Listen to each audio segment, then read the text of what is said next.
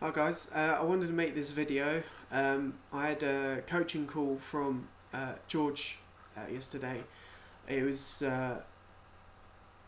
really good. I wasn't expecting the outcome that came out of it. I've been asking for a lot of help from various different people, successful people that I've seen, and just asking for any advice that they can give. I sent a message to George, basically saying, I've been in a slump, and I was struggling.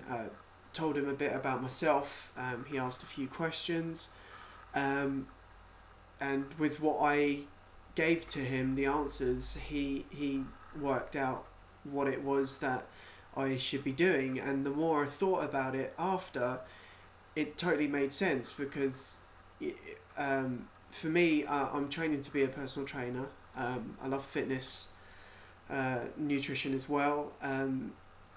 But the thing that I always wanted to do as well was help people with their mindsets. I struggled with depression a few years back. It got really bad, and I was able to overcome it by myself without any help.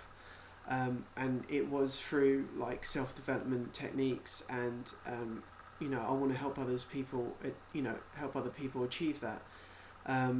So I knew, like personal training for me, if I go to the gym, my mental focus is much better, and I want to do that with people. So when I learn certain techniques, I want to mix that in with training as well, because I think if you strengthen your mind and your body, you're set. And when I was talking to George, he said, don't do what I was thinking of, do all these courses, wait for a couple of years until I'm really good before I start helping people. I know enough that got me out of depression and turned my life around.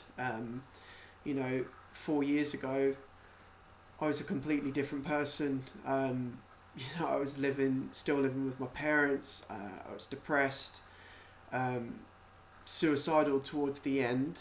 I pushed everyone away, and now I'm living in a house. I have a wife, just got married, and life's great. So his just the little bit of advice that he gave me was amazing. I mean, he could hear the struggles that I've been through, and it was really helpful just to be heard. And I really look forward to when I'm in a position to get the help from him like full time, and I look forward to it. I just wanted to share what happened, and I look forward to speaking more to you guys.